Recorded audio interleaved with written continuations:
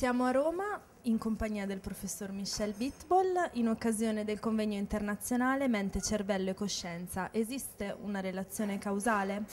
Approfittiamo di questo incontro per rivolgerle alcune domande, visto che sarà presto ospite delle vacanze dell'Esprit a Bologna. Vero. E cominciamo con la prima, che riguarda un filosofo a lei molto caro, Immanuel Kant. La relazione causale è per Kant una categoria dell'intelletto, una forma trascendentale dell'intelletto.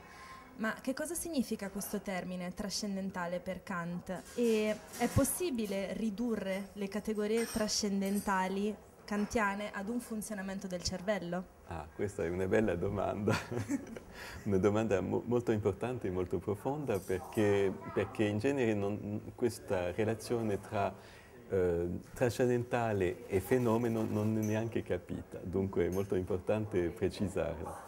Dunque, prima di tutto bisogna dire che cos'è e che cosa non è il trascendentale. Il trascendentale non è il trascendente.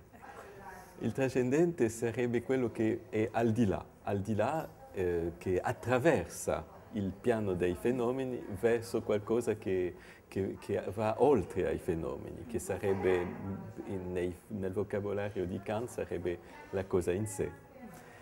E dunque il trascendentale, la parola è stata ripresa dalla filosofia medioevale, ma è stata completamente trasformata da Kant.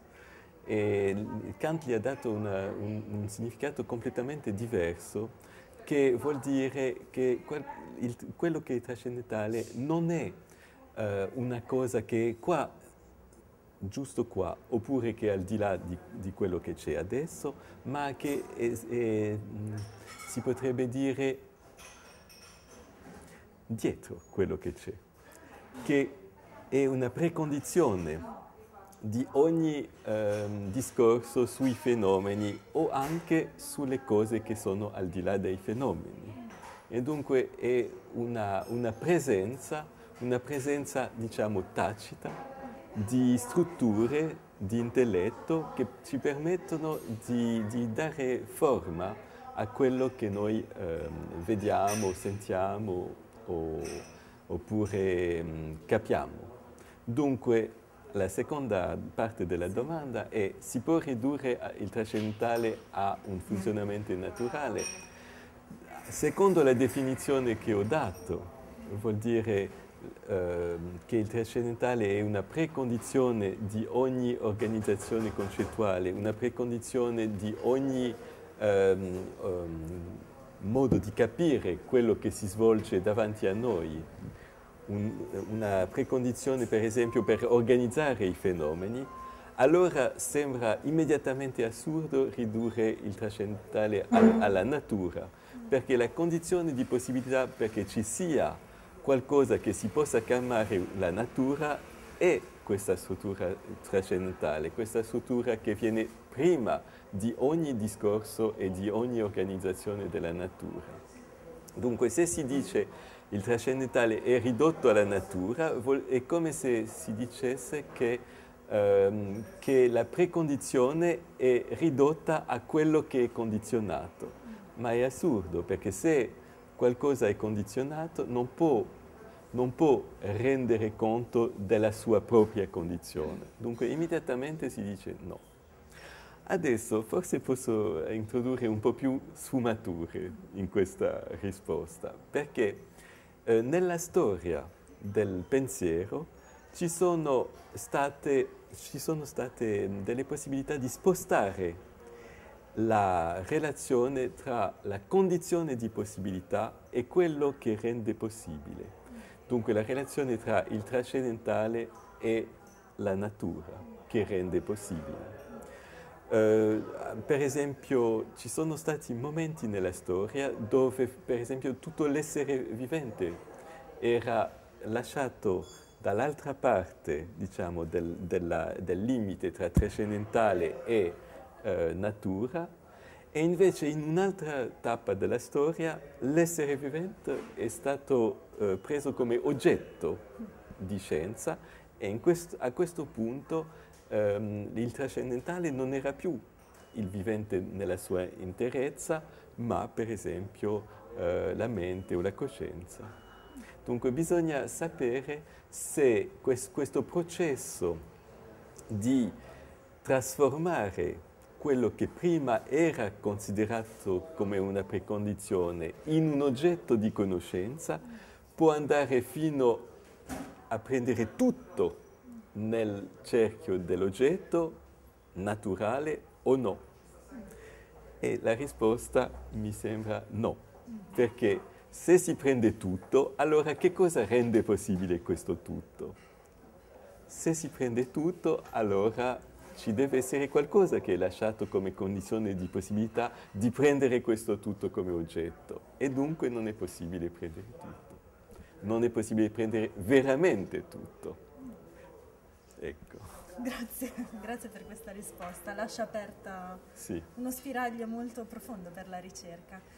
Sì. E mi collego subito con una domanda che secondo me affronta in parte proprio quello di cui stava parlando. Se vogliamo affrontare davvero il problema della conoscenza, di come avvenga e di come sia possibile conoscere e soprattutto di che cosa significhi a questo punto conoscere, possiamo escludere noi stessi dal tentativo di comprendere il processo conoscitivo? È un'altra bella domanda. Beh, tutta la conoscenza oggettiva è stata costruita per fare quello che hai detto, vuol dire escluderci dal processo.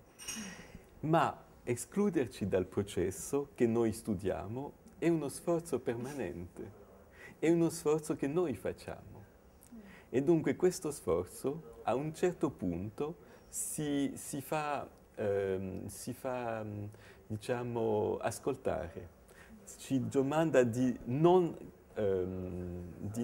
dimenticarlo completamente, perché a un certo punto della progressione della conoscenza avviene quello che mi piace chiamare un punto cieco, vuol dire un punto del campo di conoscenza che si vede che non si può veramente studiare. Perché non si può studiare? Precisamente perché si è dimenticato che noi stiamo facendo lo sforzo di eliminarci dall'immagine del mondo che noi costruiamo. E questo modo di dimenticare il nostro sforzo di dimenticarci, dimenticare lo sforzo di dimenticarci noi stessi, è quello che spiega l'esistenza permanente di punti che noi non possiamo afferrare. Dunque, ogni volta che noi vediamo un limite della conoscenza oggettiva, vuol dire, ma un limite fondamentale, non un limite contingente che si può diciamo, superare con un po' più di tecnica, eccetera. Ma quando c'è un limite veramente fondamentale, vuol dire che qualcosa ci manca della presa di coscienza di noi stessi, del nostro ruolo nella costruzione della conoscenza. E dunque bisogna fare quello che Kant, per esempio, chiama il movimento riflessivo. Bisogna vederci in atto nel processo di costruire una conoscenza e di sostrarci noi stessi nel processo di costruire questa conoscenza. Ecco.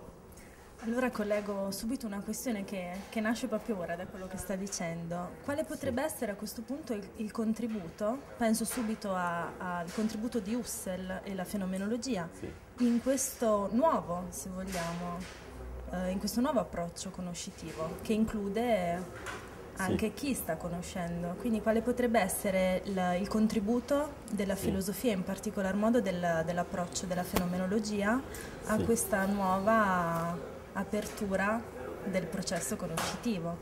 Sì, è vero, questo è molto importante anche, si deve capire che Husserl aveva già fatto tutte queste rimarche che sto facendo. Le ha fatte nel libro bellissimo che mi piace molto, che è quasi un mio libro di, come si dice in italiano? Di culto. Sì, di culto, che tengo sul comodino vicino al mio letto. E questo libro lo conosci, certo, e si chiama La crisi delle scienze europee.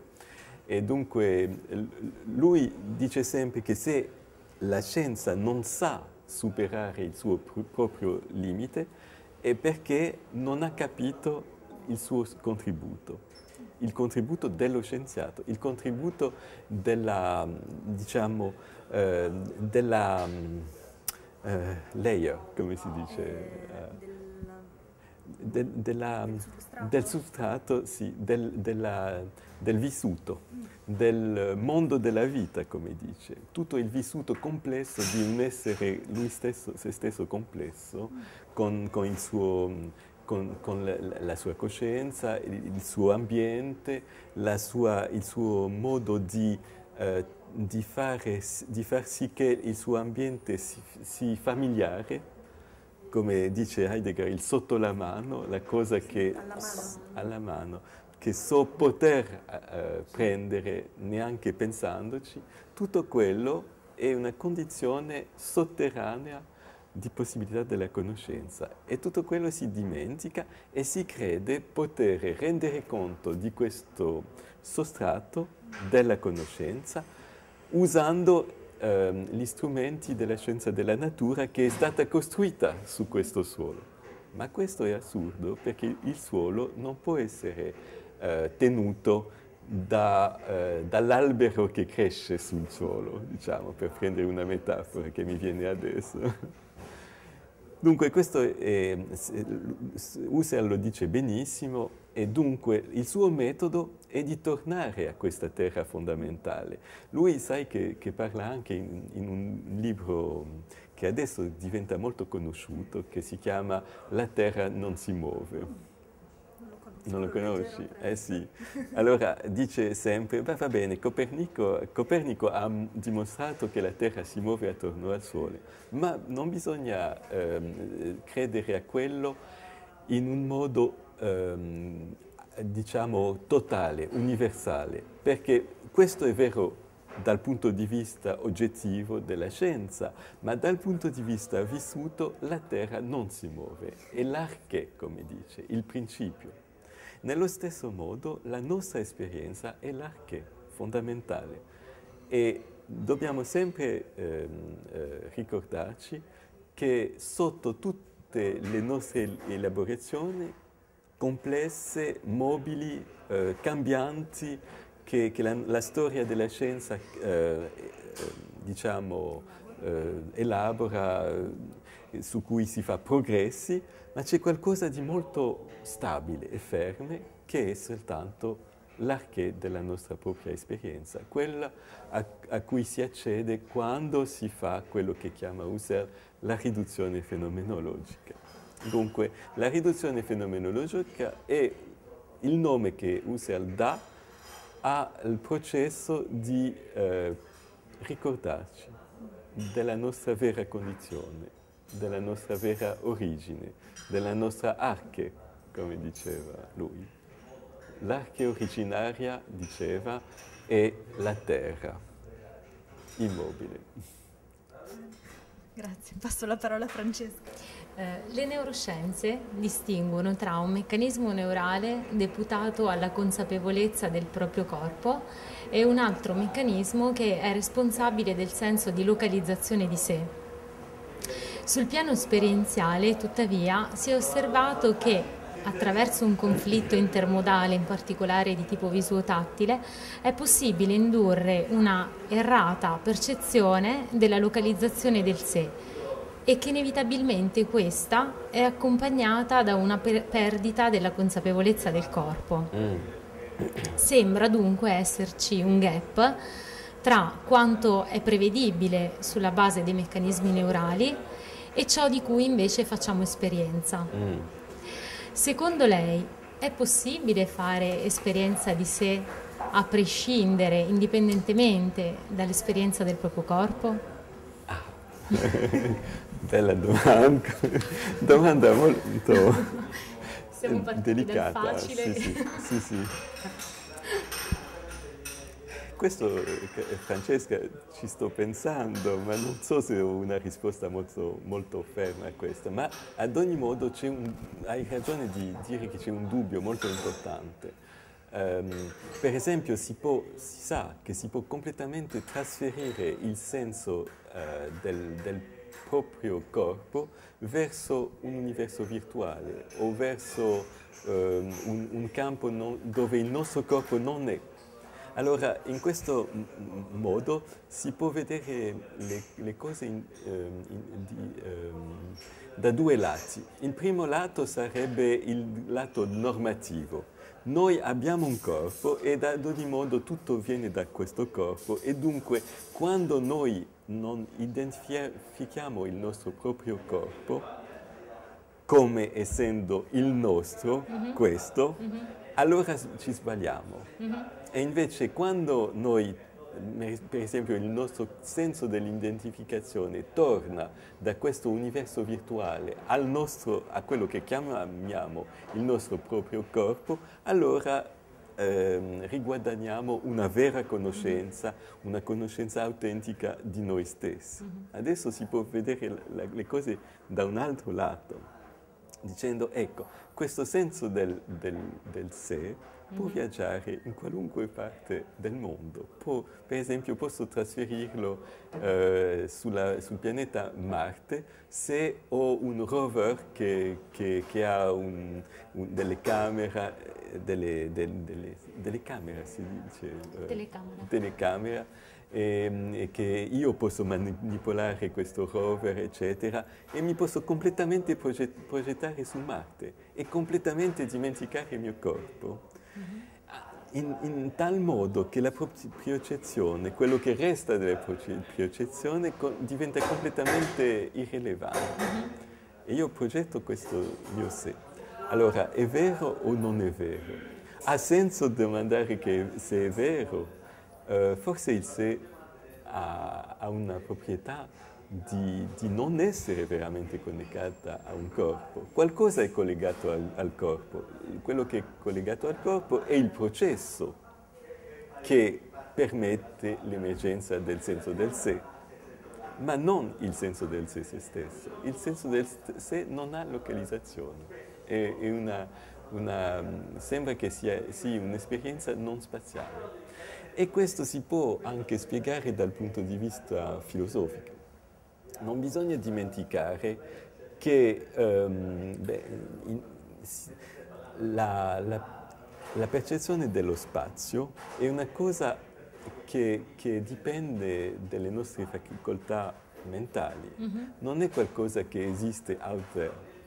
Out there non so che cosa esiste, ma certo non lo spazio se stesso. Soltanto qualcosa che permette lo sviluppo di un senso dello spazio.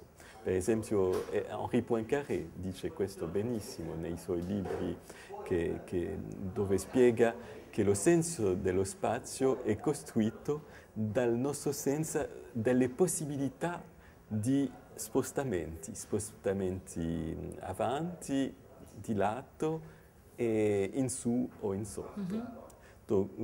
Dice che lo spazio è l'espressione che noi diamo al gruppo matematico degli spostamenti. Dunque, quello che è cruciale non è uno spazio intrinsecamente esistente, è il gruppo degli spostamenti. Se adesso sposti il gruppo degli spostamenti dalla Terra, diciamo, dove c'è l'ingegnere, a Marte, dove c'è il suo rover, allora il suo spazio, il spazio dove lui localizza il suo sé, è su Marte, non è qui. Posso chiedere un ulteriore dettaglio? Mi sembra che fin qui ci sia una specie di identificazione tra il senso di sé e il conoscere, anche il senso di sé. Sì. Introducendo questa ulteriore distinzione tra identificarsi in un senso di sé e sapere anche di questa identificazione, può aiutare a precisare ulteriormente quello che abbiamo detto finora? Sì, perché se noi abbiamo la capacità di identificare il nostro sé, allora c'è un soggetto dell'identificazione del sé, e il soggetto non è il sé. Se fosse il sé, allora non potrebbe identificare il suo sé. Dunque il soggetto dell'identificazione del sé deve essere pre-sé, vuol dire un soggetto più universale, più non personale del sé. E come sarebbe questo soggetto in relazione all'esperienza del corpo? Come sarebbe? Sì. Allora, questo è diciamo, la condizione per dire come qualunque cosa sarebbe.